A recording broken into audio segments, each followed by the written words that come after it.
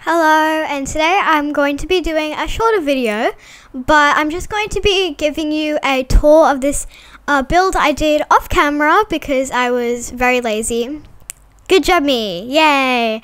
No, I just thought, I don't need to do it all on camera, so I did this build. It's Halloween themed, so let's just get into it. So first we have the carriage and some really adorable custom designs. And when I was doing this, Sasha walked through the garden. It was so funny. Anyways, we have those flowers that are about to bloom are going to be red, and then we have this little light stand. We have a couple bugs, which is really cute. Cute custom designs. I really like the fact that there's a bunch of spooky things. They all coordinate really nicely, but here we have some really cute pumpkins growing in. And I will actually give you a tour of this again for a part 2 when everything is grown in. So stay tuned for that. We have this cute little area where the spooky carriage has been dragged. And then we have some pumpkins and this really cute apple custom design. I thought it was really cute. And then I have some fencing. And then we have the spooky arch, which is really cute, customized in green with the apple again. I love all different custom designs. I think they're really cute. They fill in the floor space really nice. Then here we have some more flowers that are going to be red tulips when they grow in. I think I already said that maybe. Then we have a gyroid. We have some really cute items. Oh, turn it back on. Hello? Hello? Let me turn it back on. Maybe from the side.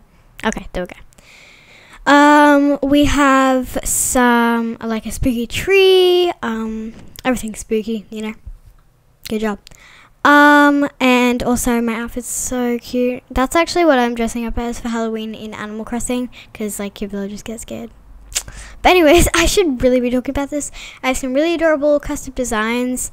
I really like the fact that I only put the growing plants on the, obviously the plants on the dark color. I think that's really cute because it just gives it some contrast. And I really like the fact that, see how the apples are red? Well, that is going to match with the color of the flowers when they grow in, and then it's going to also match with the orchid mantis's roof and the pink on the butterfly and this gyroid.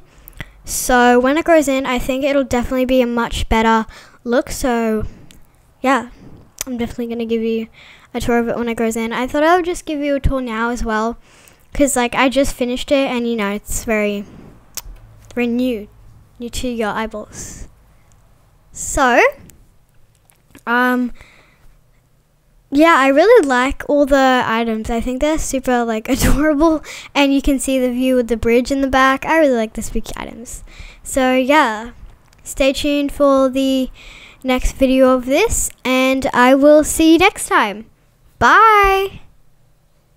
Wow.